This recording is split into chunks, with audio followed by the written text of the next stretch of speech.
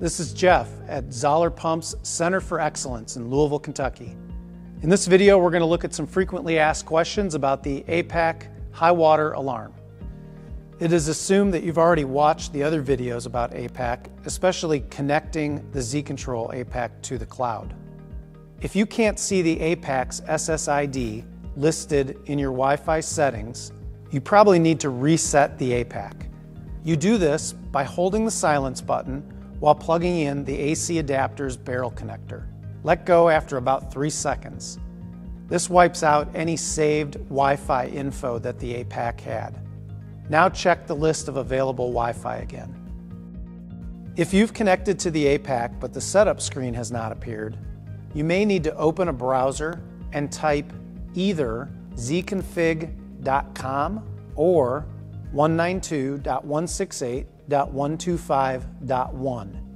Either of these addresses will bring up the Wi-Fi setup screen. If you have a new router, you'll need to erase the current Wi-Fi settings in the APAK and enter your new Wi-Fi settings. Do this by holding the silence button while plugging in the AC power barrel adapter. Then let go after 3 seconds.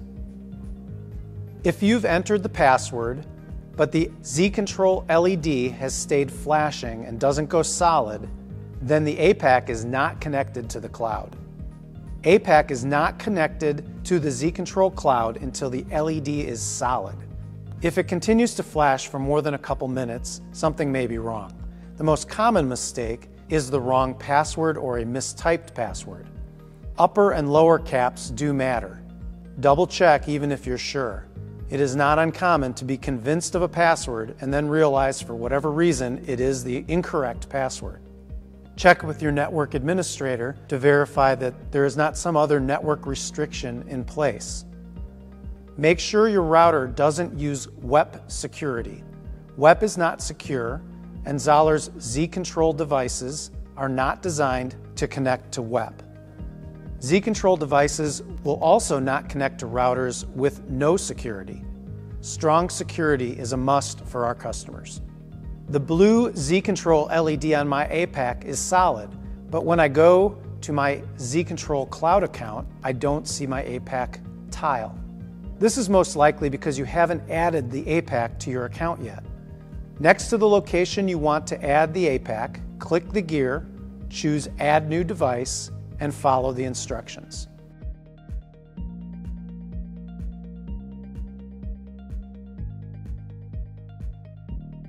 I'm only getting notifications to the email address I used to create my account. Your account email is automatically used by Z-Control for notification. To add and verify contacts, click the menu icon in the upper right corner. If you haven't received any email notifications or verifications for your Z-Control enabled device, most likely the verification email has gone to your junk folder. Be sure to check your junk folder and allow email from zcontrolcloud.com. Double check the spelling of the email address you submitted to zcontrolcloud.com. If your alert history contains many offline and restored entries, your router may be intermittently losing its internet connection, or your APAK alarm is not getting a strong Wi-Fi signal from the router. Move the two devices closer together or purchase a Wi-Fi range extender from an electronics store. I silence my alarm, but then it starts beeping again a day later. The silence feature keeps the alarm from beeping for 24 hours. If the high water or other event is over, you may want to reset the APAK by holding the silence button for 3 seconds. My APAK is indicating that it is in alarm even though the float is down. Check that your sensor's wires aren't shorting. Inspect the connection and be sure the wires aren't frayed and reaching across and touching the other terminal screw, or that they are not stripped too long and touching behind the terminals. I want to use my APAK with batteries only, but I keep getting a power out LED and alarm. You need to reset your APAK to only expect batteries.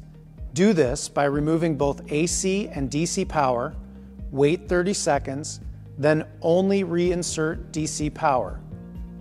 To use the alarm as an AC and DC alarm, which is recommended, simply apply both types of power.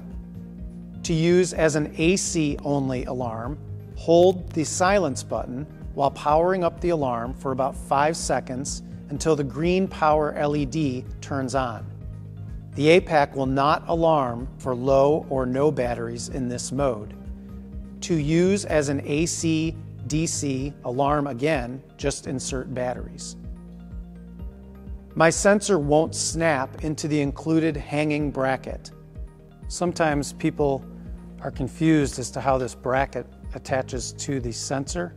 Just loosen this nut and slide it over the cord and down over the threads. Then tighten the nut back up. Tighten that down and then you'll be able to clamp it to the pipe. Why doesn't your reed sensor have a protective cage? The environment of a sump means there's occasionally debris in the water. This debris can get hung up in the slots of a protective cage. Therefore, our reed sensor does not have one. I want my contractor or sister or next door neighbor to receive alerts about my product also.